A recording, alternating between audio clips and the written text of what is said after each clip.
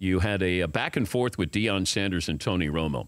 Now, Tony Romo is doing the Cowboys game against the Kansas City Chiefs, and he's remarking about Marcus Peters not wanting to tackle. This is what Romo said, and then we'll play what Deion said as a follow-up. He's really good out there at the corner off coverage, but in tackling, not his thing. No, and he makes Deion Sanders look good at tackling sometimes. Okay. All right, just a little dig, little truth and every bit of kidding. And then Deion Sanders got word that Tony took a shot at him, and Deion went all in.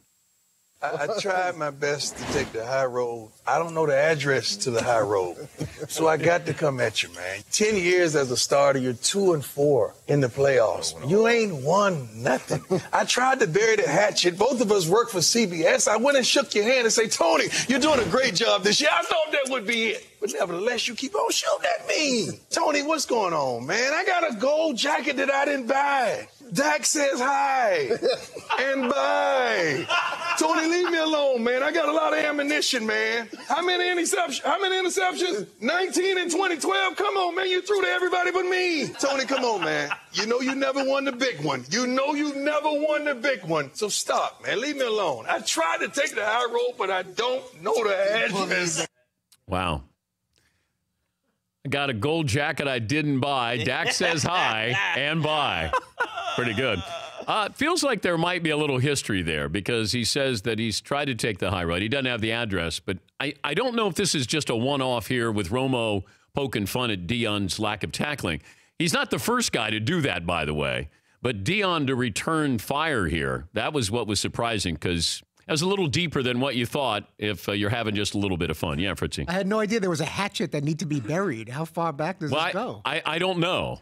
Romo doesn't feel like says anything inflammatory. It's rare when he says something that has, a real deep opinion to it. He's just having some fun, and he's accurate, by the way. And Marcus Peters, doesn't want to tackle, and Deion didn't want to tackle either. Yeah, Paul. A couple things stand out. Deion didn't address the tackling line because he knows he's not going to go there. Can't defend that. But it's almost like, all right, you can come at me, but if you come at me, I'm coming back 10 times harder. It plays differently, also the audio. But what else has Romo said? I mean, Deion went both barrels there. But he did it in a fun, entertaining way. It plays different with the audio. Oh, come on, Dan. You can't. He's having fun. He's like, all right, you come at me, I'm going to come back twice as hard because I have a show too. And if you read that quote, because he said you never won the big one, you never did anything, you threw 19 interceptions, you threw it to everybody. I got ammo. Deion's a showman. He's like, you're going to jab me and put on a show. Okay, I'll show you how to jab someone and put on a show. It reads when you read that quote by Dan, it's like, oh my gosh, he really doesn't like him. It plays a little more fun and jabby. I don't think so at all. Play, 2 days, play the Deion response. I don't think this is fun at all. I don't think he's trying to be funny. Why is everybody laughing? Well, then if it's not funny. His delivery is not to Romo.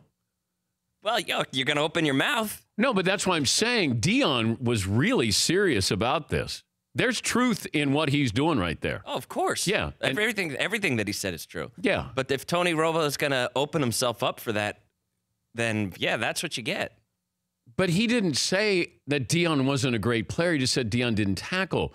Deion is assassinating Tony Romo. Yeah, there's a big difference here, guys.